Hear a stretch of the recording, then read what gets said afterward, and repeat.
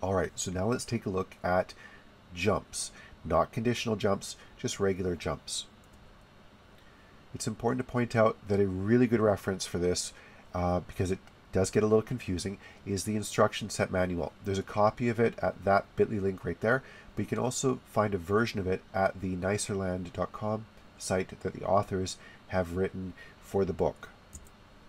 All right, so we're going to be talking about JMP, RJMP, and IJMP, the jump, relative jump, and indirect jump for the AVR microcontroller. All right, so a jump changes the program counter. So the program counter is the thing that keeps track of where you are in your program and causes the CPU to execute an instruction other than the next instruction. So typically, you're going from the first to the second to the third instruction, but sometimes you want to go first instruction, second instruction, and now I want to go to the 20th instruction. Use jumps to do that. There are two kinds of jumps. There's the unconditional jump, which is what we're going to talk about today, the R jump or the JMP or the I jump. And then there's conditional jumps, which are effectively what most people call branches. So there's these two types of jumps that can be done. And the conditional jumps are the ones that you find in things like loops or if statements, whereas the unconditional jumps are basically a way of going from one location of memory to the other location of memory without checking for a particular condition. Okay, so let's take a look at unconditional jumps with the AVR microcontroller. And it doesn't really matter what microprocessor you're dealing with, they have all equivalents to this. So there are three unconditional jump instructions with the Atmegas or the AVR microprocessors: R jump, jump, and indirect jump or I jump. So relative, regular, and indirect.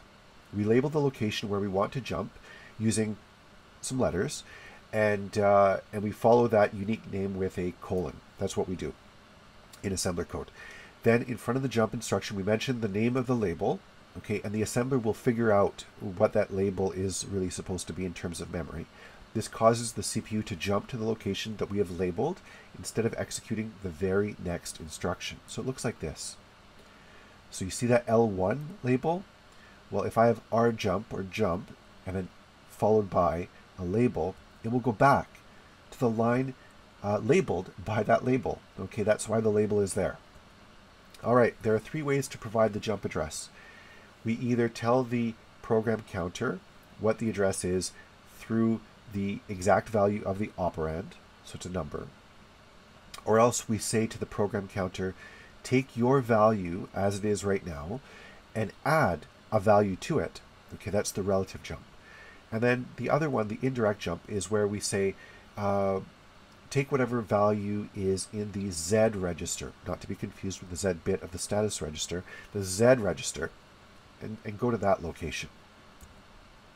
Okay, so let's take a look at a regular jump. And a regular jump is made up of 32 bits. And the 32 bits are a mixture, like really here a mixture, you can see it, of both the jump command and the jump location. So what we're saying right here is that both the location and the command are stored in this 32 bits. The location is the operand for the jump operation. The jump instruction, the thing that says go and do a jump, are these bits right here out of the 32.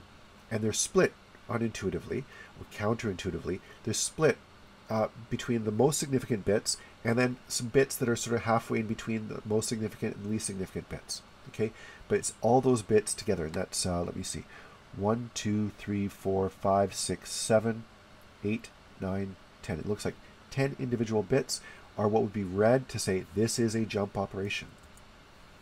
The location is what's listed here in X's. So we have the 1001010110. That is the command that says go and do a jump. And then everything else that's labeled here is X's, so not committed to right now, is the location. So an example of this would be 32 bits arranged like this. So you'd have 10010100, etc. Okay, 32 bits of that, and that's both the jump command and the operand, which is the location. And you can see that if you recombine those zeros and ones together, you get a bunch of zeros and then 110. That's what's in black right there. Okay, so 32 bits all separated out into both the command and the location for the jump. Let's take a look at how this actually works. In the jump, the operand contains the address of the destination, where we want to go to. When a jump is executed, the program counter is going to be loaded with the value of the operand. So take a look at the assembler code right here. We have a jump label at address number 6, but we're starting at location 0 in memory, where there's a load immediate, then there's another load immediate. And then after that, we do the jump. So we load 15 into register R16. Then we load 5 into register R17. Now we're at program counter value 2. Okay, we're on line 2 here. And it says, I don't want to go to line 4. I want to go to a different line. Okay, and just so we're clear, the address here is 2. Then there's an address of 4. The address 3 isn't there because the jump actually takes up 32 bits. Okay, 2 words. So we have here a jump that says 9406. That means jump. And then the 0006 is the operand. So we load the program counter with 6. And now the program continues at line 6. Now line 7. And now we go back to label name. It's a jump again. And it takes address 7 and address 8 here to complete jump, the jump command. Okay. So now we put 6 in the program counter and it goes back up to that location. That's how we did just 2 jumps right there. All right. Then you have relative jump. And the advantage of relative jump is that the instruction takes less space than a regular jump. And the reason, the difference between these two things is that a regular jump has a lot of bits associated with locations in a vast amount of memory. So you have something like 22 bits or so that can be used to access all sorts of memory within the Atmega.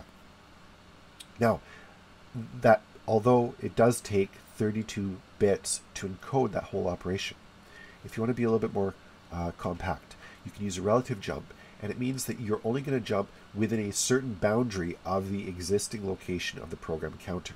Okay, so it's not as flexible as a regular jump, but in a lot of cases, the efficiency of relative jump is worth it. So relative jump has 1100 as the basic command. And then the other, let's see, that's 12 bits right there. The other 12 bits are the location that we want to go to. Okay, and you can see that in this case right here, what we want in the example is we want a relative jump to location 110.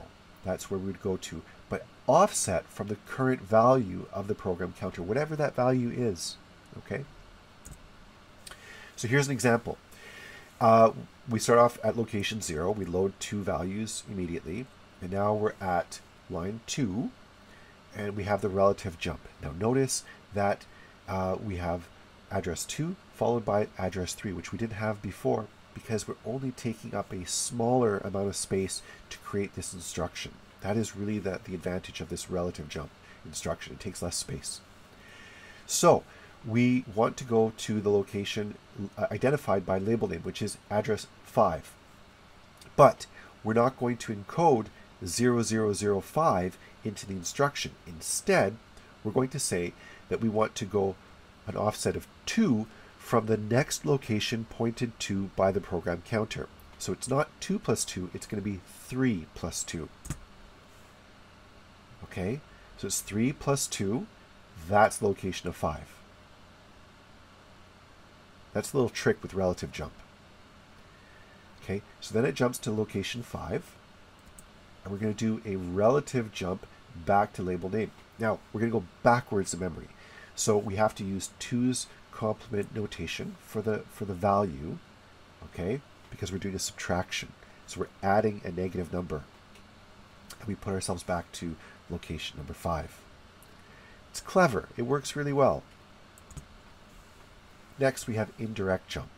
And indirect jumps don't use an encoding within the instruction itself for where to go. It goes and picks up that location in the Z register. So the assumption here is that the Z register has been loaded with the location that we want it to go to. So In this case, what we have here is an instruction with no operand, basically. Just it's the command. And so the program counter will go and fetch whatever value is found in that Z register. Okay, so there you have it. Unconditional or non-conditional jumps, the JMP, RJMP, and IJMP.